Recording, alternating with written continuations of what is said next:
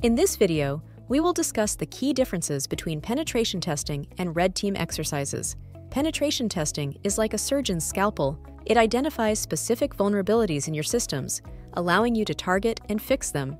Conversely, red team exercises are more like a full-scale invasion, testing your organization's overall readiness to handle complex threats. While penetration testing is crucial for pinpointing weaknesses, red team exercises prepare you for the unexpected by evaluating your response capabilities. With StrongBox IT, you get the best of both worlds. Our penetration testing services help you identify and address specific vulnerabilities swiftly. And when it comes to red team exercises, we offer a broader perspective, ensuring your organization is prepared for multifaceted threats.